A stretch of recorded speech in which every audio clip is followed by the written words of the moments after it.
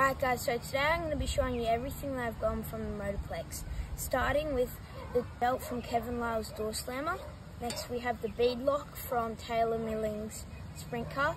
Then we have the rear wing from Paul Stubber's late model. Next I have the front wing of Matt Dunsany's Sprint Car when he was racing the Australian title.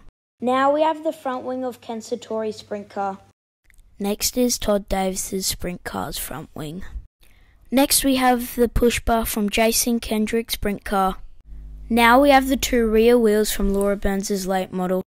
Next we have the front wing from Trevor Jolly's Sprint Car when Carl Scroop was racing it. Next is Trent Pigden's Sprint Car's front wing. Next is Callum Williamson's front wing side panel from his Sprint Car. Next is the left and right front wing side panels from Taylor Milling's Sprint Car. Next is some spark plugs from the Beach Bomb drag car. And these are some posters I've collected over the years.